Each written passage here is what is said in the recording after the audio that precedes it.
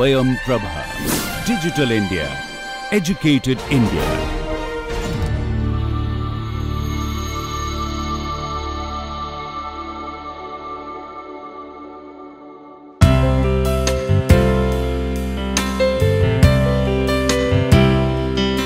Welcome students to the online NPTEL course Visual Communication Design for Digital Media. In the previous lecture we started discussing about the contemporary movements in the visual design. So in the last lecture we started with the post-industrial revolution from the contemporary part. We are not going into the history part of it. History part was just before industrial revolution and Renaissance and industrial revolution. So all this Renaissance architecture and art and design till Renaissance and before that is part of the history. But as new media design and the digital media design is a very nascent and the new field, so to maintain the continuum we should discuss some part of the parallel art movements and design movements. But we started with from the post-industrial revolution. So we started with discussing modernism. In modernism also we discuss the smaller different ism within the modernisms from early modern to late modern. In the previous lecture we started discussing from Art Nouveau and then Art and Craft and Art Deco, and how gradually they are incorporating more machine made stylization into the biomorphic styles which was before industrial revolution, that was Baroque and Rococo, and how they have changed into the more minimalist style into Bauhaus and the Stigl movement. There are also some other movements like Impressionism and Cubism and other movements which we are not discussing because they are more they have more emphasis and more related to the art movements. So in Impressionism, I just tell you in briefly that Impressionism is more if you want to look at that art movement, you should look at Van Gogh's works, especially Starry Nights and other paintings, and Edvard Munch, for example Scream.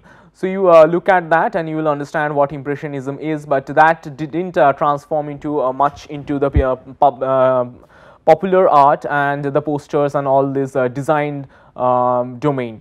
So in today we will discuss about the Futurism, and that has a continuum with the minimalist, the Stigl and the Bauhaus style, but definitely quite different. And also we will discuss a little bit about the Cubist style, and then we will move towards the postmodern movements, and we will mainly discuss the pop art style, and then we will come to the digital media domain, which is very new, and that is why we have to discuss all these things to understand what is there in the how it evolved. So in digital media we will discuss about different emerging visual styles like skeuomorphism and material design. If you come to the timeline of modern era, some of the modern eras art was already discussed, and we discussed Art Nouveau, Art and Craft movement, Art Deco. Impressionism we were not discussing because it's more of an art movement. So you can look at Van Gogh's artwork, Edvard Munch's artwork. So Scream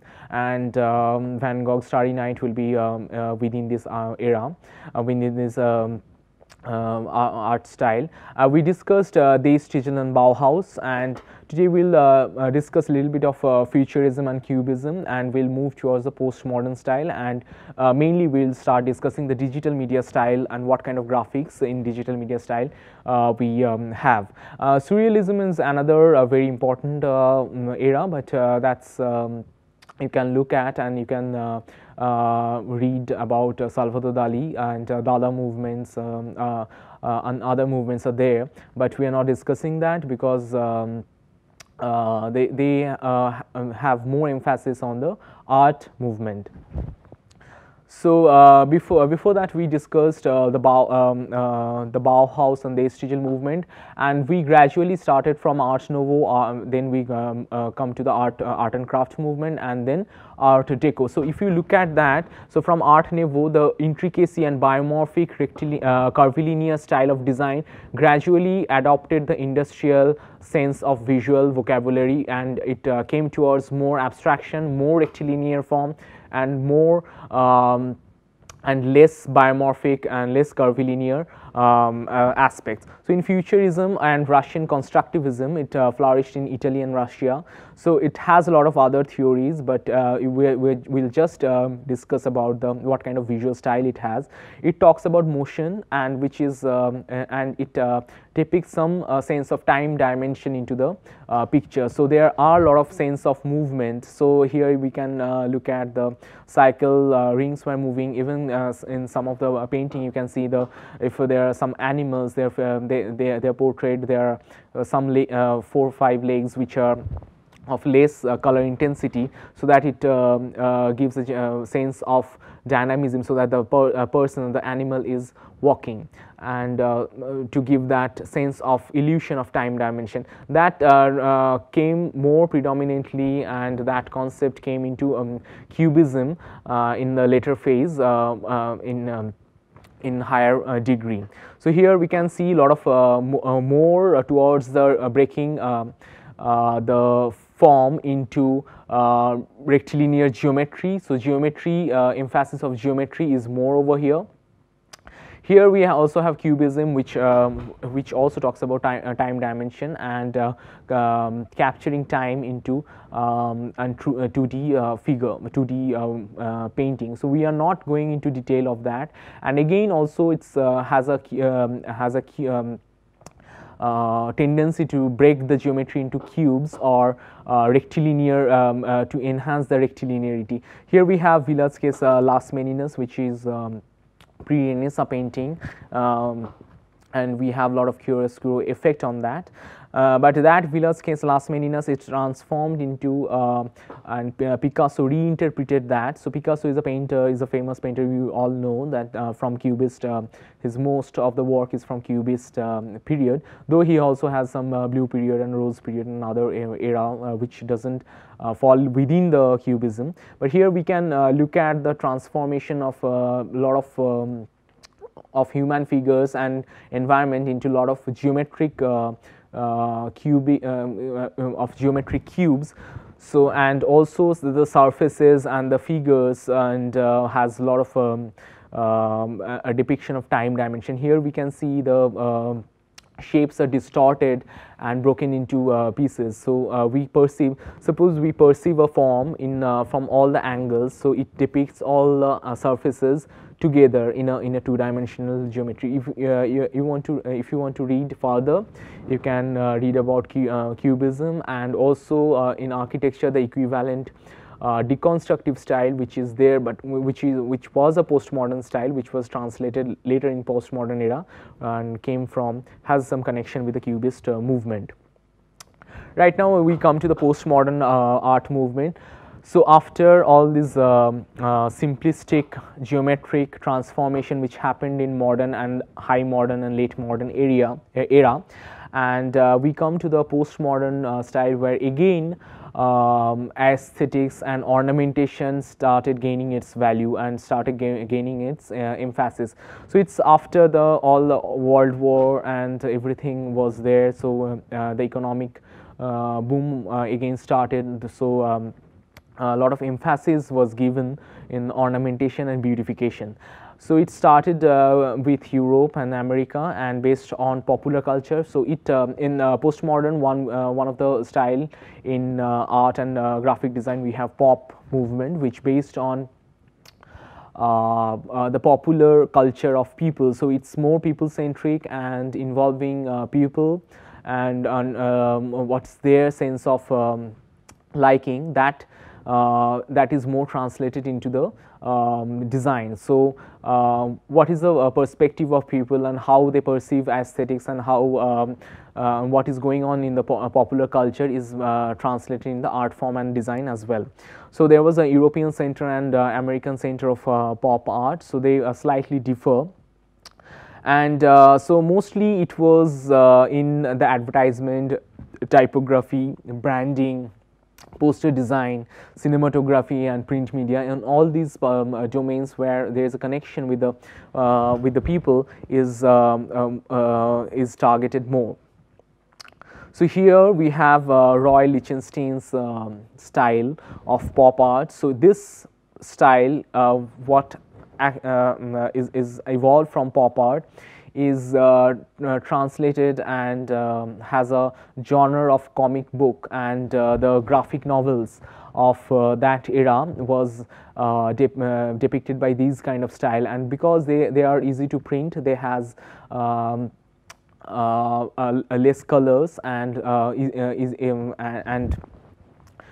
easily can be produced easily. And also there is a European center. This is more of an American pop pop movement, and this is more of an European center. But this kind of style, European style, is also there present in the American was also incorporated in America, and this kind of style is also incorporated in Europe. So there is no strong clear-cut line between these two styles. So here we have more of a gradient shape in the gradient colors, and use of different kind of fonts is there in the in this style. So also Howard Miller have designed some of the posters. So mostly we can see these are the comic book style, and the posters, promotional posters were designed in pop style. And here in the typography used is also has some kind of ornamentation. So here these typefaces are not simplistic and not purely geometric. There are a lot of aesthetic influence in this. So here also we have gradient shapes, but this is Howard Miller is from America. And also we have some kind of style which is followed in the graphic novels and comic books of that era. And again we were discussing initially the Andy Warhol's work. Andy Warhol's work of 100 soup cans of he was painting the Campbell's soup cans, which talks about the day-to-day life and the same repetition of the same life of each and every day's process. So that talks about people's life and people's liking, and all these things were translated into the design and art. So here we can see the same repetitive form of soup cans, but here the only difference is the flavor of the soup can changes. So that is that depicts our life. So each and every day we consume one can of soup, and the mostly the variation will be in terms of the taste. Here we have a famous serigraphy which is done from serigraphic traditional print media style, but Andy Warhol have used this extensively, and this is a genre of pop style, and the color palette evolved from that. So Marilyn Monroe's several photographs and the colors has been changed with flat different screen printing style. So one same single screen printing base, and the different colors were applied on top of this. So this kind of style has been also translated into different and many other artists have followed this the style of Andy Warhol's screen printing. Now we come to the digital media. So digital media is much new, and it's a 2000th century it started. And if we look at the digital medias, the way it has changed in terms of visual style. So we initially had, because of the technology constraint, there were a larger pixel size, and so the definition was less. So we the designers had to do with had to express the imageries with within larger pixels. So there was less possibilities of gradient using gradient shades. So each and every pixel can have just one color. So that was the constraint. So here we can have initially we can look at the Windows logo. Initially it was pixelated and has combines the style of pixel into their logo. And then they have we also have some digital typefaces which can go with the display system of the low resolution initial digital display system. And one of the example, we are all attached with this some games like Super Mario and Prince of Persia of the previous versions. So here we have the pixelated imageries, and each and every pixel has one color. So and it has a particular visual appeal.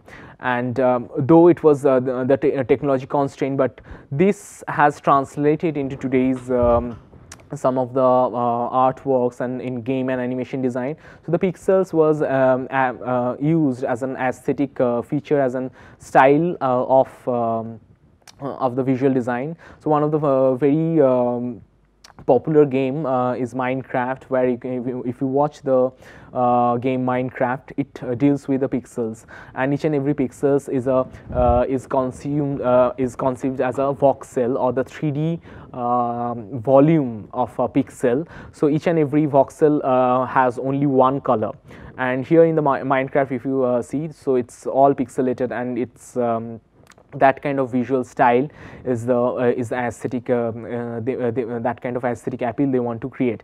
Even if you look at the animated film Wreck-It Ralph. Wreck-It Ralph is taken from the Wreck-It Ralph's old video game. Here a lot of 3D images is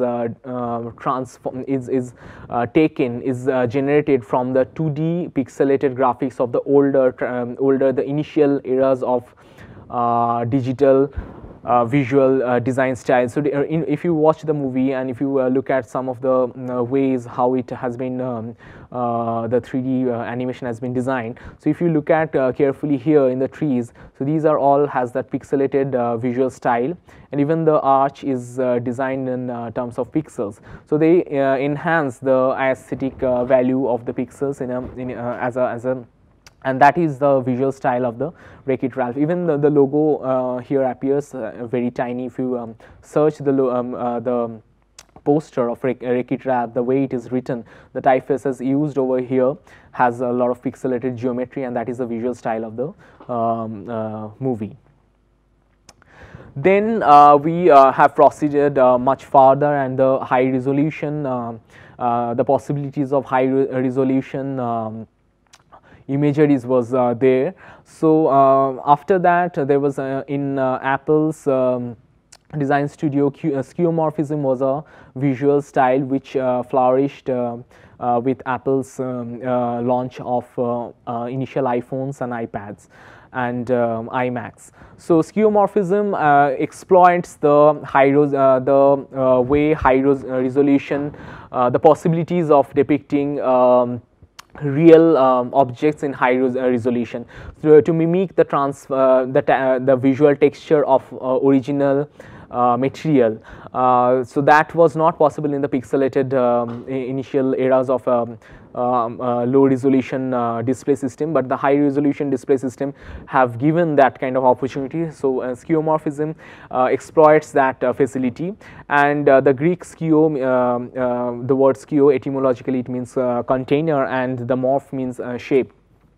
So he talks about the material it wants to represent in terms of visual texture. We cannot have a tactile texture which cannot be felt, but visually it appears that kind of material. It can mimic the color and of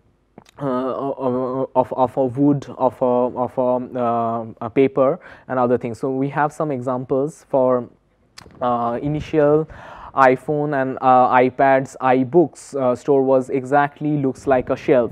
So it gives the opportunity to depict because of the high resolution emergence of high resolution display system, the wooden texture is depicted clearly, and skeuomorphism has a lot of beveled and curved edges. So buttons looks like they are a crystal, and they have a shiny edges. So here even the buttons has a kind of a tactile texture. So it is glossy, and one side there is a light and shadow difference, and it looks like a crystal, and it also has a drop shadow. So there is a shadow under the buttons, so that buttons look they have a volume. And even in some of the iPhone App Store icon logo, they also started using the skeuomorphic style. So, but skeuomorphic style gradually again faded because of the initial style of postmodern. We had a lot of aesthetic emphasis on the aesthetics and ornamentation, but gradually we are moving towards a minimalist and simplistic abstract geometry and abstract depiction. So here this is the old iPhone screen, and this is the newer iPhone screen. Here we can clearly see the skeuomorphic style, the qualities of skeuomorphism are again reducing. So here the shadows on top is again reduced in a gradient shade and much more geometric and much more abstract depiction. Here the drop shadows are less. Even the 3D effect of each and every buttons are highly minimized in the newer versions of iPhones. Even if you see the iPhone's app, iPhone's buttons, they don't have much drop shadow, and even the lines are just a color line. So it's not talking about texture and drop shadow anymore. So skeuomorphism is not, it was a visual style, but if we talk about the contemporary style, iOS and as well as the Android platform, it was not as it was in the previous era.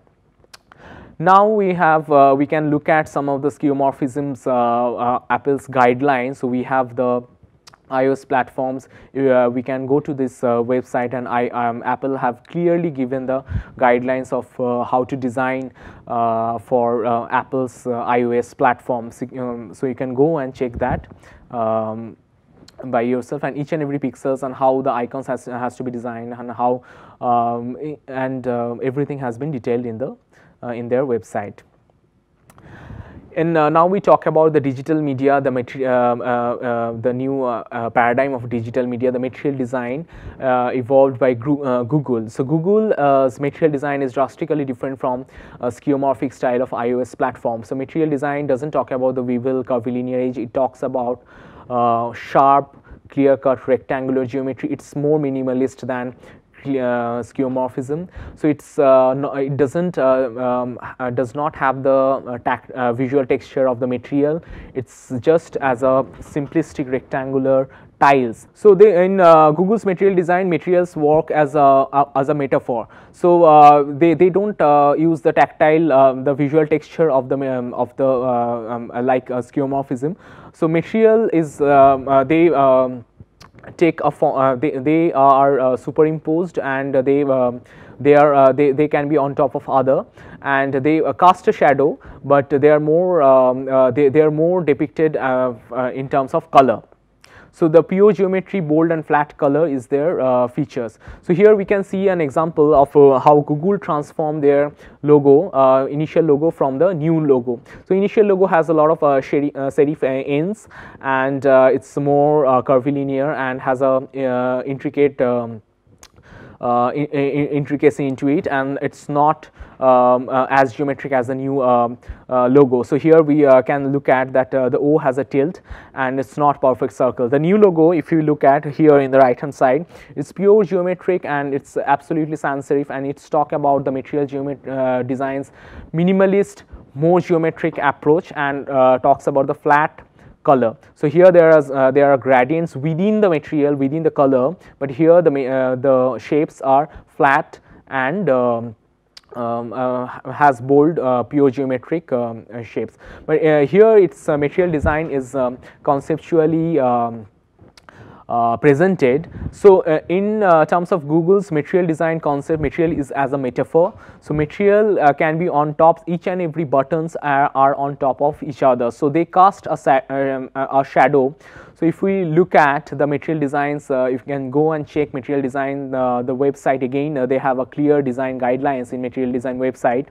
So each and every shape is a shape on top of others, so they appear like a different cardboard shapes on top of each other, and they cast a shadow on the shape which is behind them. So there is a concept of foreground and background in the material design, and material can change their form. So the circle can come here and take the form of a rectangle, but again it will be on top of each other, and again some material can merge together and take a bigger shape. So you can again go to the material design guide for the Google, and in this following website. So material design and skeuomorphism, if you look at, so skeuomorphism is more about the texture heavy and talking about the beveled edges and the curved buttons and drop shadows and the light and shadow effect. But here in material design there are shadow, there is just materials cast a shadow on which on the background, and but it's pure geometric and there is no texture, there is just different flat colors are there. And they also do focus on different kind of UI transitions. So you can look at the guidelines of Apple's skeuomorphism and Google's material design. And then in the next lecture we will discuss about the technology advancement. That's very important to understand what are the new paradigms within the digital media paradigm, what kind of new technology advancement is required, so is happening. So we need to adjust your visual skills along that domain, that kind of platform, because there are we are not just confined within the display mode of tablet, laptop and mobile phone. Right now we are if we look at the future, then we are also progressing towards augmented reality and virtual media, virtual reality. So that those parts will be discussed, so that you can incorporate your all visual skills what you have learned into that paradigm of design. Thank you.